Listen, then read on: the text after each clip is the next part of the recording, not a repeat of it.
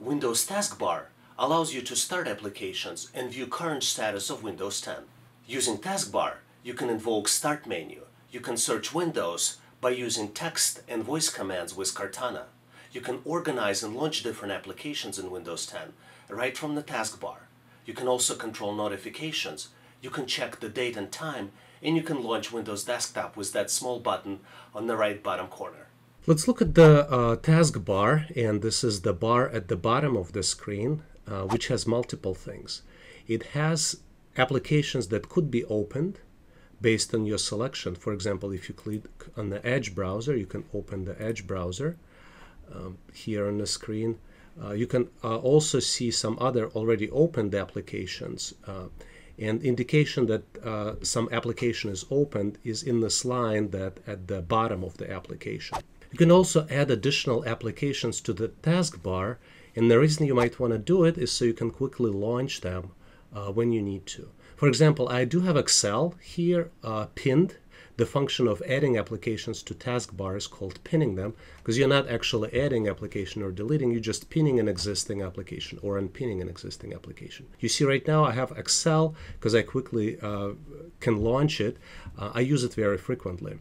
So I can just click on Excel and it launches Microsoft Excel. But I don't have Microsoft Word available, so let me walk you through the steps of how to add Microsoft Word. To do that, you can type Word, and there are multiple ways to do it. You can launch it, and it shows up here, and this is Excel that showed up after a while, but I'm going to switch to Word. So you see that Word is running right now because there is a line under the application which shows the application is active. But if I close Word, it disappears from the taskbar.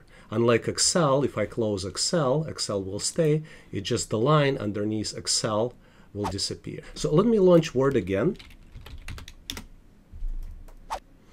And now I would like to pin Word to taskbar so it will be available even after I close Microsoft Word. To do that, I do right mouse click, and there are options here. One of them is pin to taskbar. And now when I close Word, Word still is available and I can launch it when I need to. As you can see, a lot of functions in Windows are available through right mouse click.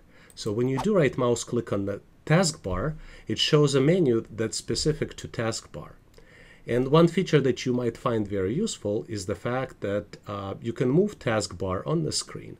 Right now it's at the bottom, but that does not mean that it has to stay on the bottom. The only reason it's fixed right now is because it's locked.